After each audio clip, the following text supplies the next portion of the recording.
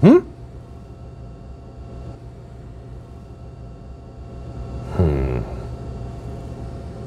Does this ever happen to you?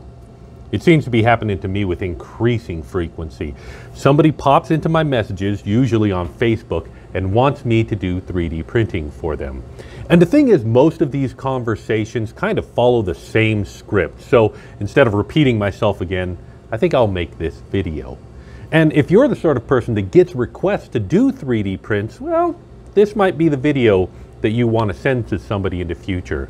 And if you were sent this video, then this message is for you, because I really want you to understand the reasons why I don't want to do your 3D printing for you. I know when you're watching well-edited videos online that 3D printing can seem like magic, but in the best case scenario, there's still a lot of effort that the person running the 3D printer has to do. I still have to prep the model for 3D printing on the computer, move that prepared model over to the 3D printer, the load filament, and then you kind of have to watch the 3D print because things do go bad. When it's finished, you have to pull it off the build plate and possibly do some cleanup. It's a lot more than just push a button and in a second you get everything that you've ever wanted. See, it's the Maltese Falcon from this old movie called Maltese Falcon, where this was the MacGuffin, the thing that everybody wants. Get it? I'm being hilarious. And this is as good a time as any to mention that 3D printing is still a lot slower than you think it is. I mean, even nowadays with new 3D printers that are going blazingly fast and blowing out all speed records, 3D prints still take time to complete. Take, for instance, this cute little chibi frog. This 3D print took about 2 hours to print. Now, that was on an old-fashioned slow 3D printer. A new, faster 3D printer could crack this out in an hour, maybe 45 minutes. 3D printing is still not a super fast process, and especially if you want it to look good, and especially if you want it to be strong and stable, 3D print is going to take a lot of time. And again, yes, that's time that the 3D printer is just running, but you got to keep an eye on it, because if something goes wrong and the 3D print detaches from the build plate, wraps itself around the nozzle, you could damage your 3D printer. And you think, well, an hour's not too bad. Yeah, but as things get bigger, this 3D print took a day to finish. Oh, well, that's good. I'm glad that you recognize that 3D printing will have some cost associated with it and that you're willing to pay. That's good. But let's talk about that price, because I'm betting that it's a lot higher than you think it's going to be. Let's use that cute little froggy example from earlier. This piece is small, tiny, and like I said, it probably would take an hour to 2 hours to print. But as far as material goes, it's really not a whole lot.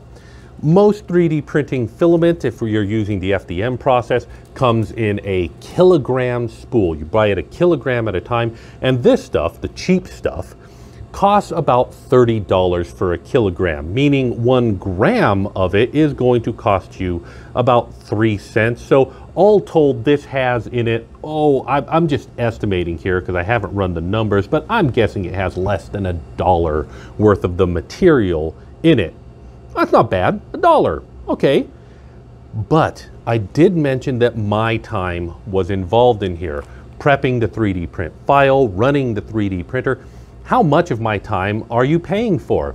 Let's say that, again, best case scenario here, we get this done in an hour of my time. And let's say that I'm willing to, take minimum wage for my hour. That's $15 on top of the $1 worth of the filament. All of a sudden, this tiny little thing is a $15 print. Yeah, not seeming so reasonable, is it? And the bigger a thing gets, the more that it costs, not just because it's taller, but because it's also wider and longer. An object that is twice as big has 8 times the volume. That's 8 times the amount of material cost in it. That's 8 times the time for it to 3D print. And that increased amount of time is also going to increase the opportunities for it to fail. The times that I'm going to have to intervene and fix it. And if you're pricing things out, generally speaking, what you do is you take the cost of doing a thing and then multiply that by 2 or 3 times to overcome the potential failures that might happen. All of a sudden, that cheap 3D print isn't looking as cheap. And honestly, the biggest cost, this guy right here.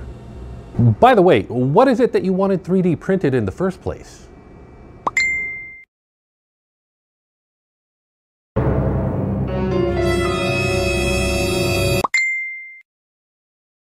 Why is it that so many of these requests are, well, first of all, for car parts, and secondly, from people who think that all I need is a picture to turn their idea into a 3D print?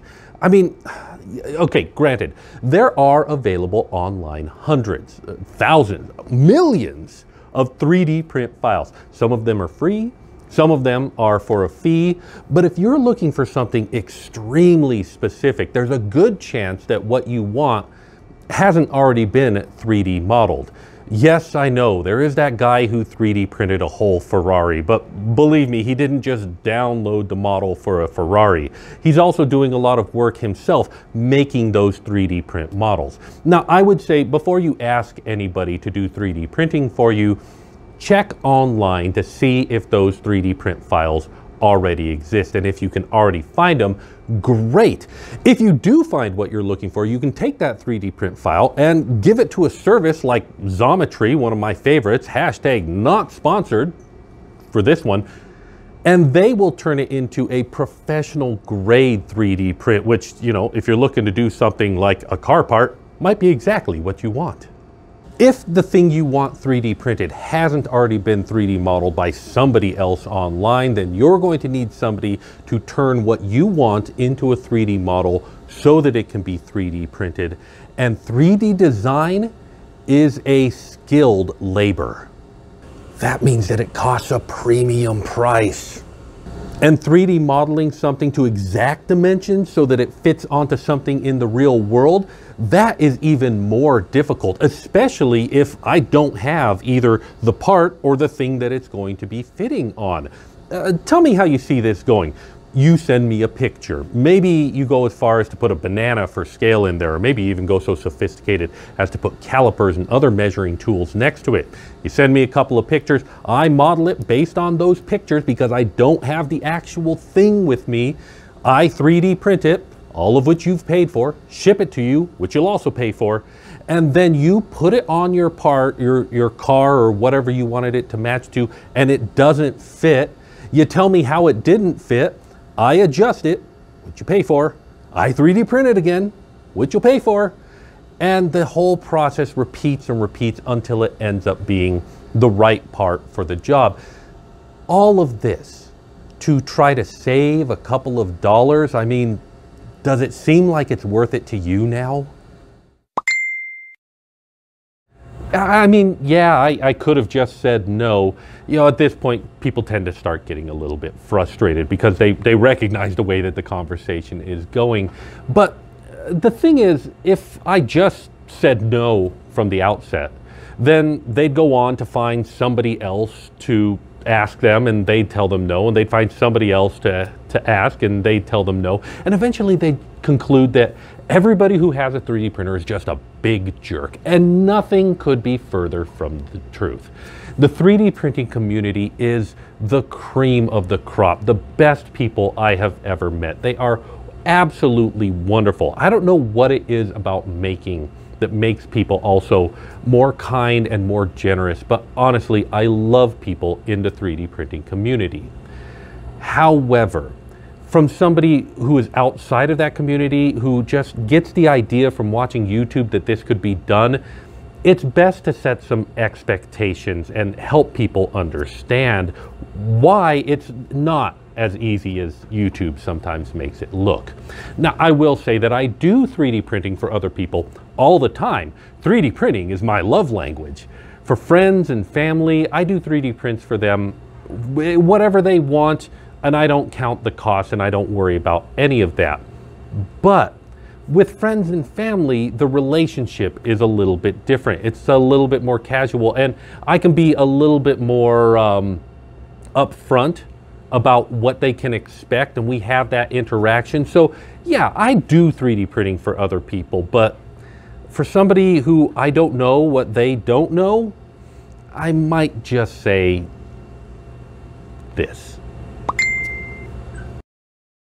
Well, I suppose that's an option. If you become my friend, yeah, I might be willing to do 3D printing for you.